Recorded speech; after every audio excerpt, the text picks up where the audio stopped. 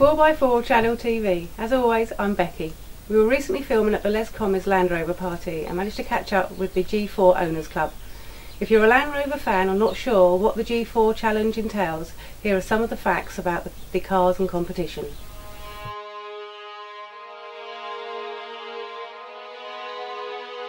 Hi, we're here with Eamon, G4 Chairman. So Eamon, tell me, what is the G4? Right, so G4 stands for the four continents, the great four continents. And where it came from is that Land Rover, after the demise of the Camel Trophy event in early 2000, they invented a new marketing ploy, which was the G4 Challenge. It's the challenge between the four continents. Now, what does that mean? So, in every continent, Land Rover has a presence with this dealership. What they did was they gave this competition out, which was the national selections in those continents for an event that included not just driving, but mountaineering, biking, kayaking, so running. It's It's all round, and that differs from the Camel Trophy.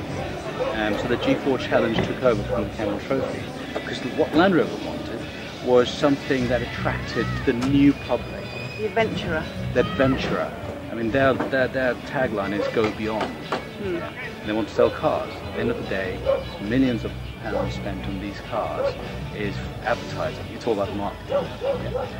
So national selections were held in 2003, the first competition.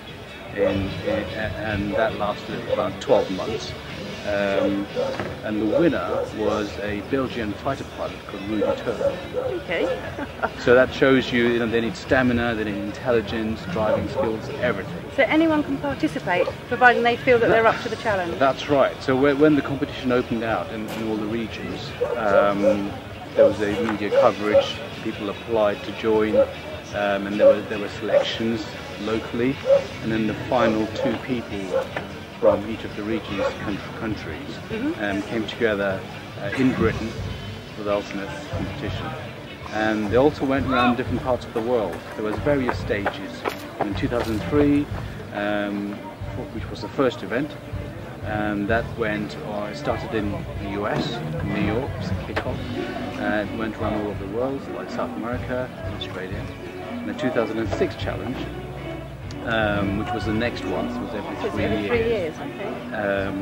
That went to, to Laos, to Thailand, and back to Bolivia in South America. So a lot of the pictures you see that they've got down there are from Salt Lakes of Bolivia. So, and the 2009 challenge was cancelled. Now, why was it cancelled? Because Ford Motor Company sold down the Land Rover to Tata, an Indian big conglomerate, and they said, well, we don't want to spend millions of pounds in this when the market's going downhill, so they cancelled it. So what you see here, cars from 2003 event, 2006 event, and also the cancelled 2009 event. Okay, look at the registration plate. So there's a mixture of cars here.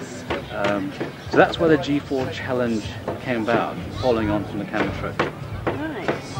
So will there be, when's your next challenge? When's the next title to be claimed? So the Land Rovering fraternity are asking that same question, but Land Rover won't tell us whether it will happen at all. So what is your website where people can keep an eye on what you're doing? So it's called www.g4challengeownersclub.com. Owners Challenge Club. That's brilliant. And you'll have all your events and things on there? We do. We've got all the information, and also we're finding when people buy a car and they don't know about the club, they do a search G4 Challenge, you will find our club come up. And there are details for people how to join, how to look after their cars, put some kit back in the right, the right technical specifications and all that. So how many G4s are actually produced per year? Well, it only happened in 2003, in 2003. And how many were actual vehicles? So for 2003, from memory, serving right, it was around about 200. Oh, right. Yeah. But spread out? Yes, that's right, all over the world. And they were produced in Land Rover's factory in Solihull and then sent around to all the dealerships around the world. So that's why they're very special. Each car's got a history. or where I was it's going been. to say, so every car can actually be traced? Every car can be traced. We have got Land Rover's database Yes. for the VIN numbers, for the registration numbers from cars everywhere. So they've given us to keep for prosperity, which is excellent. You never want to dent one then, would you? No! That's right, so we're very careful what we do here. Yeah. Well, that's lovely then. Hopefully we'll keep an eye on you next year. Great. We'll catch up with you. Good to see you. Thanks a lot, Aaron. Thanks.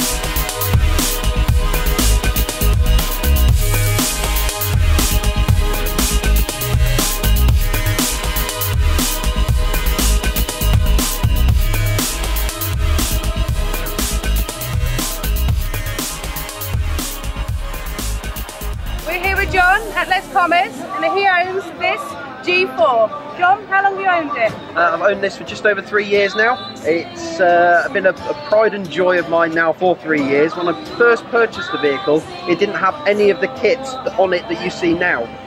There was no roof rack, none of the decals, and somebody had stripped it of all its gear. So it's been a really, really long, hard trek to get all this gear back onto it. So only in the last 8 months has it finally taken its true form back to its original spec. We have got lots of the gear now back into the club and lots of contacts in the club, so if anybody else is out there trying to find the gear for their car, then come and see us, because we do have access to people that know people that have this gear. So it works. It does, yes. So how did you know it was an original G4? The colour was the main thing. You don't ever find an orange Range Rover. There weren't many of these ever made. Now, there were 30 originally made. From what I understand, there were 10 left-hand drive and 20 right-hand drive. From knowledge as well, 2 of those have been written off and 1 has been resprayed white, so this is becoming extra rare now. The car itself obviously is orange and it does stand out, and that was one of the things that drew myself and my wife to this vehicle. It was a bit of a hard sort of sell to her, because she wanted a Defender or a Discovery and I wanted a Range Rover, so we compromised on a G4, as you would do.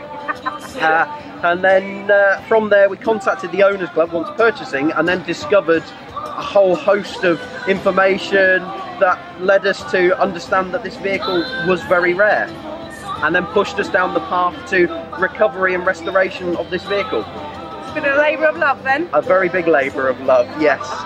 Following that, once you start the orange addiction, and I'm sure if you talk to any other members, orange addiction or orangitis as it's sometimes called, it takes over. Then you start getting a bike and a tent and all those other things which are really, really hard to find. And then you need to go and speak to your bank manager all over again to start funding this habit. It's worse than a drug addiction, I think. So no, here we are with lots of kit, and having now travelled 900 miles to here to the party, it's absolutely fantastic, and I can't wait to do another trip again now. Have you managed to take this out on the tracks? We have took it out yesterday. We did take it out yesterday. Did a few red tracks with it, following a Defender that got stuck, and this baby, God bless her, absolutely no problem at all. Blitzed every single course that we went on yesterday, so fantastic. Has it got a name? No, I don't have a name Just for it, her? Unfortunately. Just her, yes. And you found a bike that actually belongs to this? Yes, the bike here, the Kona bike, they are quite rare. It came up on eBay only about 6 weeks ago, and I purchased it then. Never ever seen one on eBay before, and that's the point where you need to speak to your bank manager, because you just have to bid silly to get the product. Did they know what they were selling? They did, and it was listed at one of those times of days where not many people are watching, or you've forgotten about it. So, winner, yes. And then will you be getting a lead? So I understand there's a kayak? There is a kayak. This particular vehicle took part in the Sydney Harbour stage in Australia. So as it is now, it doesn't have a winch. Some of the G4 Range Rovers did have winches, but this never had a winch. It didn't have a kayak, and technically it didn't have a bike with it. It's good to have the bike. My wife has the G4 110, so the bike should actually go with that, but hers never had a kayak either, because it was a support vehicle, so it carried spare parts and media people. So you've actually got two G4s? Two G4s, unfortunately, yes, for my sins. If one Land Rover on the road is not enough to keep running, we've bitten the bullet and got two.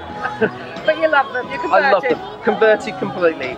This will never leave my company. As I say to him, bury me in it. Yes, exactly that, exactly that. But it's been lovely talking to you. Thank you very much. Thank you, John. Cheers now, thank you.